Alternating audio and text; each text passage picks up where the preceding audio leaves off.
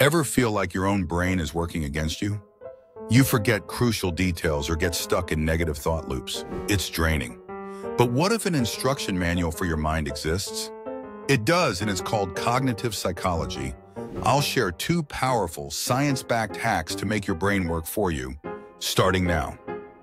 First, reframe your thoughts. This powerful technique from cognitive behavioral therapy, or CBT, is about consciously shifting your perspective. When a negative thought hits, like, I totally bombed that presentation, pause and challenge it. Was the entire thing a disaster, or did just one part go wrong?